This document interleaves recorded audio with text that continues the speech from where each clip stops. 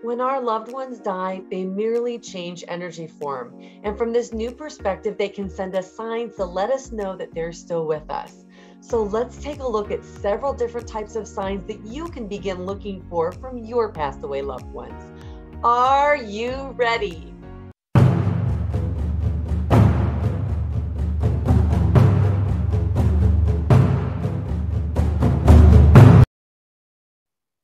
Signs are the way that our loved ones get our attention, and they just want us to know that they're okay on the other side and that they're still participating in our lives.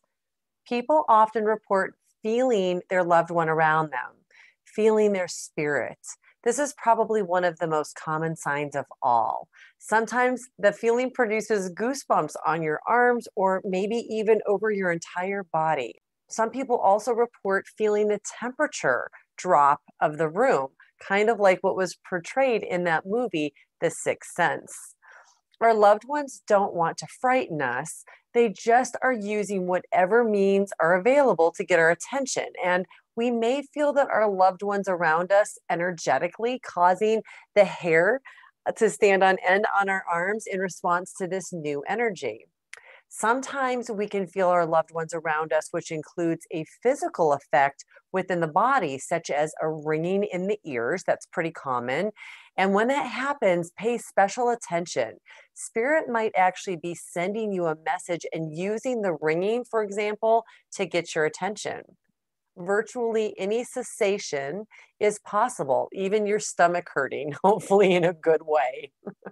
I've often heard mediums ask a client if they just got goosebumps and then explain that the soul of their loved one moved through their physical existence at that moment. I have personally experienced the sensation of the hairs inside my left ear standing on end when spirit communicates with me. You may even feel a sensation of a physical touch when your loved one tries to let you know that they are still around you. We are surrounded by electronics, and the loved ones in spirit seem to like to play with the electricity and electronics. After all, our loved ones are pure energy now. They are capable of turning the lights on and off, making the phone ring, leaving us a voice message, sending us texts, and even changing our computer screen or freezing it with a special message. Electronics can also be used to send us a double sign, such as changing the radio station to a different one while also playing a particular song just for you. Signs that seem to be favored by many spirits include lights flashing in a room, the power going on and off or just staying off. I shared an example of this in Module 3, Video 5, in how your spirit team communicates with you, where the music station suddenly changed and the song Miracles, which had a very deep meaning for me, began playing. Spirits seem to like to send animals and insects, such as butterflies or dragonflies, as signs. They either show up unexpectedly or act uncharacteristically.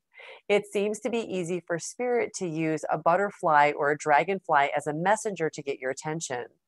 Birds also seem to be special messengers. It's very interesting. I was doing an interview on a YouTube channel and I was talking about animal signs, specifically birds. And within 3 minutes of me saying that, a bird hit the window of the person who was interviewing me. The bird was okay, but what a crazy confirmation from spirit that this is how this works. I've heard stories about people getting hawks, doves, cardinals, blue jays. There's probably no limits. When any of these special creatures try to get our attention, it may be a reminder from our loved ones that they are thinking of us too. I read a book about the signs and synchronicities around 9/11, and the cleanup and volunteers at the site of the 9/11 reported an extraordinary amount of butterflies there. There were no flowers, and it was like an urban war zone, yet inexplicably, there were butterflies. The workers renamed them the souls. Now, I know it might sound funny, but Mark told me through the medium Mariah that he wasn't going to send me any cheesy signs like doves and cardinals. She said he got this mischievous grin on his face and said, "How about a beaver? How about if I send her beavers?" And it seems like he was kidding until I really began seeing them everywhere. I walked by these three ponds daily, and no matter the time of day, I began to see a beaver in the pond almost every time I walked there. I would see a beaver picture on the side of a truck. And one time I went to get a pedicure. I even took a book with me to read. But as I was passing by, I saw a magazine that caught my attention. So I grabbed it and I sat there and I was just thumbing through it. And of course, I see a full picture ad with a beaver chewing a piece of wood. And the coincidence for me was that it was Valentine's Day. And I felt like Mark was sending me a happy Valentine's Day message. Feathers are also one of the very common signs for a lot of people. I was told that Mark, my loved one, would be sending me white feathers, and I have a bag full of them that I've collected. Feathers can show up in very strange places.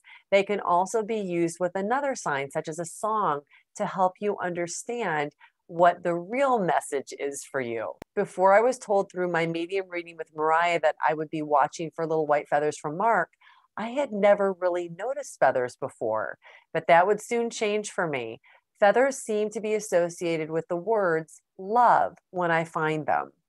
I didn't connect them that way until I saw the stories I had written down while writing my book, Signs Surround You, Love Never Dies. And they seem to be connected many times with the lyrics, I love you, in a song. Perspectives can change the meaning of your sign, making them even more significant than you first thought. Some people find coins, usually pennies or dimes. I think it's really unusual now when people find those as signs since we've gone to such a digital technology and most people use a credit card instead of real cash money or change to pay for things. One person I know has collected a jar full of dimes that he believes are sent by his passed away dad. I myself rarely find money, but my son has amusingly promised that if he goes first, he'll send us $100 bills. Scents can absolutely be a sign. And when I published my book, Signs Surround You, I ordered several copies. And the day that they arrived, I excitedly opened them. And my son said he smelled cigarette smoke. And I have a very sensitive nose, and I didn't smell anything. But he said it would not go away. And he was actually convinced that it was on my clothing. But then when he got up close and tried to smell it on my clothing, it wasn't there. And later on that evening, we were in the car together and we were talking about my book. And he said he suddenly smelled cigarette smoke again. And again, I did not smell it. No one who smokes had been in my car. And the irony, of course, is that Mark was a cigarette smoker. We both decided he was using this sign to let us know that he was really happy about the book. And after all, my son had actually designed the cover of the book. Numbers are a recognizable sign, and since numbers are everywhere, they can be used to get our attention on the clock, on signs, on license plates, on receipts. I have a friend who sees the number 513 all the time. It's a date that was very significant to her because her passed away loved one appeared to her in spirit form before her eyes on May 13th. And so she adopted that number as her special sign. She sees it all the time on license plates. She plays it in the lottery. And the irony for me is that when she shared this with me, 513, May 13th, is my birthday. So I thought that that was a pretty cool connection, that that's her special number and we are connected and it's my birthday. I don't see that as a sign, by the way, just her. When my kids were younger, a friend of theirs died at the age of 18, and my son played football with him, and this boy's football number was 44, and someone had it made into shirts for all of the friends to wear in his memory. And for years and years, my kids would both see that number everywhere, most especially on the clock. Dreams are another common sign. Everyone dreams, but not everyone remembers their dreams. I saw a statistic that said that we forget 60% of a dream within 5 minutes of waking and 80% within 10 minutes. Dreams from your loved ones, however, will feel more real than a regular dream, and often the details can be vividly recalled even years later. These dreams will generally not have that same nonsensical feel that many dreams do. People also report that in dreams, their loved ones looked vibrant, glowing, happy, and the most beautiful that they had ever seen them look, no matter what age they presented themselves as. Spirits have the ability to appear to you as a different age than they were when you last saw them or when they left this earth. If your loved one died at 45, they might appear to you at 25, possibly because that was when they felt the best about themselves. I have even heard of passed away children showing younger versions of themselves. Perhaps that was a time in their life when they felt most happy. Spirits seem to retain the same personality that they had when they were here on earth. Whether they were funny or serious or total smartass, it doesn't matter. They will make sure that you recognize them in your dreams.